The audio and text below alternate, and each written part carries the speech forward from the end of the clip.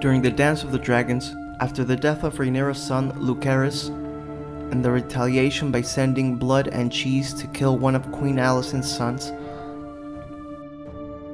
King Aegon II still had revenge in his mind. With the murder of his heir still fresh, he planned to directly launch an attack on Dragonstone, descending on Dragonback to either seize or slay his half-sister and sons. It took all of the Green Council to talk him out of it. Sir Christian Cole, the Hand of the King, suggested a different approach. Since Rhaenyra made use of stealth and treachery, we will pay the princess back in her own bloody coin, he told King Aegon. For this act of vengeance he chose Sir Arryk Cargyll. He was intimately familiar with the castle at Dragonstone, as he and his twin brother both had been members of the Kingsguard during the reign of the previous king, Viserys I. But after the death of the king, Sir Arryk sided with Aegon and the Greens, while Arryk sided with the Blacks and joined the Queensguard of Rhaenyra. The plan was to drop Sir Arryk off in the village under the castle, dressed as a simple fisherman, and after putting on the white cloak of a Queensguard, he could make his way to the Queen. Once clad in white, Sir Arryk should be able to move freely about Dragonstone, Sir Christian suggested.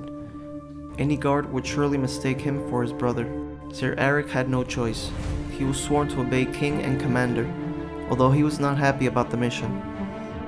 Septon Eustace writes that the Troubled Knight visited the Red Keep Sept on the night he was to sail, to pray for forgiveness to the Mother.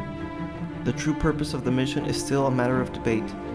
Grand Maester Muncan writes that Arryk had been commanded to slay Rhaenyra, putting an end to her rebellion, while Mushroom, who was a dwarf who served as a fool for Queen Rhaenyra, claims that her sons were the real prey. Sir Arryk came ashore without troubles, and with his white armor and white cloak he easily gained entrance into the castle, in the guise of his own brother.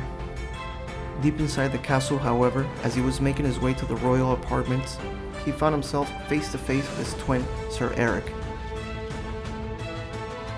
Arryk immediately understood what his brother's presence meant. Singers and storytellers tell us that Sir Arryk said, "I love you, brother," as he drew his sword, and that Sir Arryk replied, "And I you, brother," as he drew his own. The twins battled for almost an hour. Grand Maester Muncan says, "The clash of steel on steel woke half the Queen's court, but the onlookers could only stand by helplessly and watch, for no one could tell which brother was which. And in the end, they both dealt each other mortal wounds, and died in one another's arms, with tears on their cheeks." But Mushroom's account is much shorter and nastier. He claims the fight only lasted moments, and that there were no declarations of brotherly love. Each brother denounced the other as a traitor, as they clashed. Sir Arryk, standing above his twin, struck the first deadly blow, a savage downward cut that almost took his brother's sword arm off the shoulder. But as he fell, he grabbed his brother's cloak and pulled him close enough to shove a dagger deep into his belly. But whichever version is the truth, singers and storytellers, for obvious reasons, prefer the first account of the story.